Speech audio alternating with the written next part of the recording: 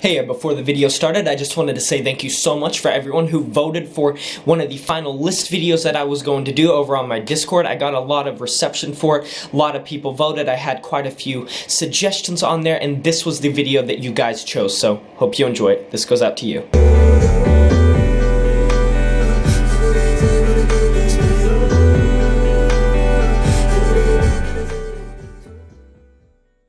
You guys get it?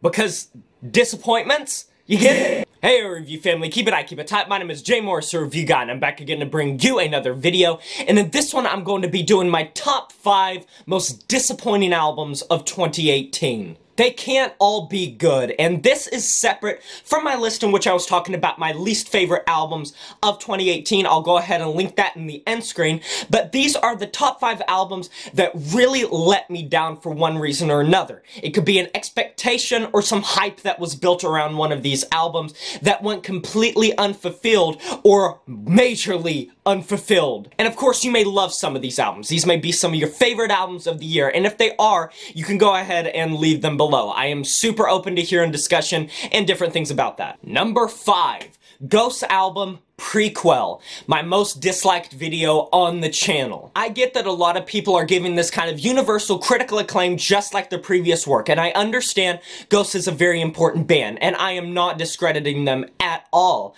I really did enjoy their album Meliora, and I enjoy a lot of their earlier work. Prequel for me just felt way too over the top, way too overblown, and way too theatrical by my standards, and that is just my standards. I get a lot of people really dug into this album, really enjoyed this album and loved it as much as Meliora. Some people are even loving it more than Meliora. This just was not an album that really tickled my fancy and got me involved or interested, and I was bored with it very fast, and it grew very tiresome very fast. Number 4 is Joji's album Ballads 1. You will be surprised by this because I gave this a pretty above average, pretty good score, and I did enjoy some of the songs on this album, and yet it still seemed a bit ungratifying and unsatisfying for me. I have never been a fan of Joji's music, nor have I been a fan of the Filthy Frank music. Sometimes it would have some neat gimmicks, but it was nothing that I was really interested in hearing a full project from. Much like his debut EP In Tongues, I feel like Joji filled Ballads 1 with some decent ideas that were poorly executed. From cliche lyrical themes to very overdone styles that are being done by so many people that it makes it hard to set him apart from a lot of the competition he's up against. Overall, I hope that Joji gets better at what he's doing. I do think 88 Rising is a very interesting label, and I'm curious to see what they're doing with a lot of their artists, and I think that Joji has room to evolve and to grow as an artist, and I hope to see that going forward. But for the most part, Ballads 1 had a lot of the same inconsistencies and mixed bag properties that In Tongues had. This one hurts. Number 3 is XXXTentacion's album Skins. Yeah, it dropped in December 2018 and it made the list. And I don't place the blame on X whatsoever. This is just a sad, sad situation. I really wish that it would have been better, but what do you expect when you're releasing a posthumous album that barely qualifies as a mixtape or an EP, cobbling together instrumentation, reversing beats from popular songs, and getting X's vocals improperly mixed, basically sounding like demos? You know, I would love to get in the headspace of whoever made this album. It has to be about money. They're just wanting to money pinch and be frugal and get every little last dime they can off of X's name before he falls a little bit out of relevancy from the public eye. And as long as they're releasing music, he's going to be in the public eye. People are going to be talking about it. People are going to be watching it. If there's music videos, people are going to be putting that up on trending. It is going to get tons of views and likes just because of the figure that X was and the fact he was a good artist. But this is not the X that I enjoyed.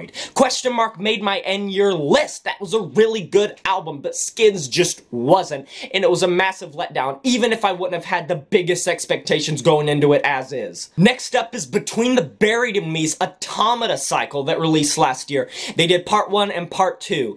I think this should have been a singular album, and I think it probably should have been shorter. And I know that's strange to say. It should have been shorter by Between the Buried and Me standards. I did not really enjoy these albums as much as I wish I would have. And this falls into the category of things that really let me down and left my expectations unfulfilled.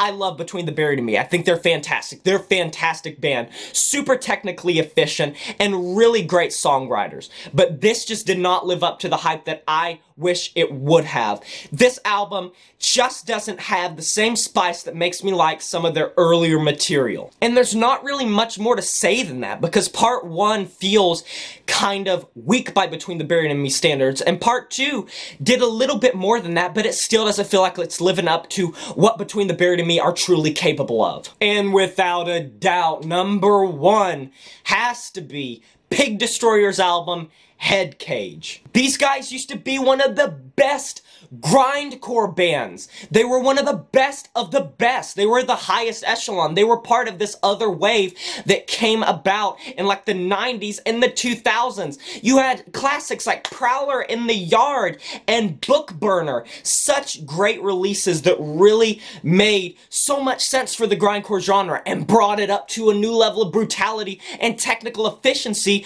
where bands like Napalm Death were really revolutionizing it in the 80s and 90s. Pig Destroyer took that, ran with it, built on it, and became gods of it, basically. And it baffles me, it absolutely baffles me that they went in this direction when they have such a fan base built around something that they are fully capable of doing. They've done it for a lot of albums. It was not a one-time stop. It was not a random occurrence. It wasn't a perfect session in the studio. These guys have been releasing great music for so long. They've released so many classic albums in the grindcore genre.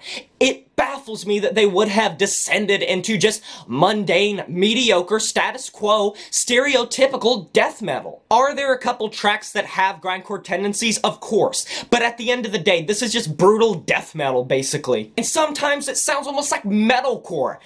Metalcore.